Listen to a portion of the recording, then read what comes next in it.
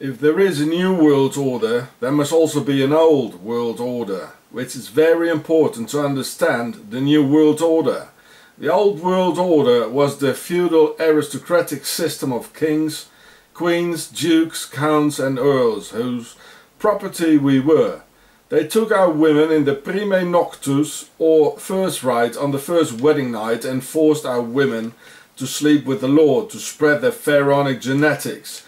They owned all the land, all the cattle, and had all the power, being enforced by their knights, who are now the police and the blue octagon army. So you think they just left it all and just vanished? No. It was this old world order which became the new world order, because the aristocracy were having too many internal wars, where all of them wanted to be king or lord of the castle, and there were more and more of them.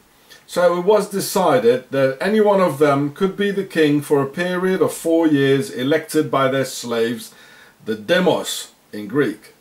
And so democracy was born.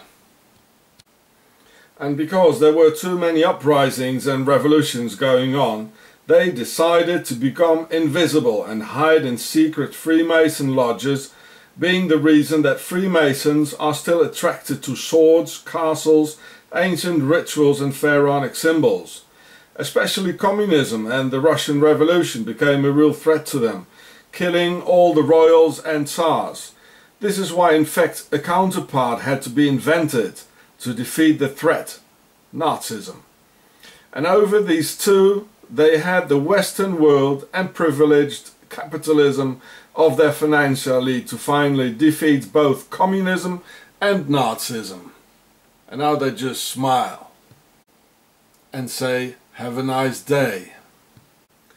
Next to this, there's also the highly organized Templars of Octogon and their base Switzerland, where all the money is.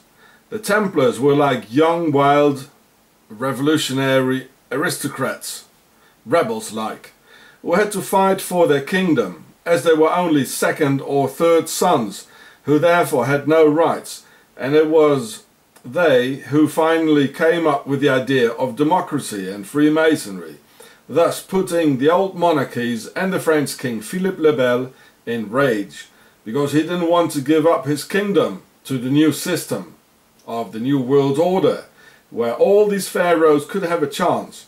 So the Templars founded Switzerland, taking their Templars' treasure with them. And today we still belong to them as their slaves, and that is why we have a passport or ID with a number on it, being our registered slave number of the aristocracy, which we have to show every time their police knight of Octogon commands us to control the flock. Not even the passport itself belongs to us, but it's the property of the state and aristocracy. Neither our children belong to us, they are the property of the state, whom they can take away from us whenever they please, as being their future flock of slave stock. They can arrest you whenever they want, they can put you in prison whenever they please. This is what I had to find out in Octogon, Switzerland, that we are their property, who can steer our lives through terror, lies and injustice. Look, there's even the coat of arms on it of the ones whose property you are. The king.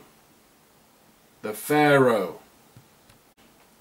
Well, there he is, King George VI and the Freemason, as I told you, who set Mr. Winston Churchill, the aristocratic warmonger and mass murderer who started World War II. He set him in place. He was not elected by the people.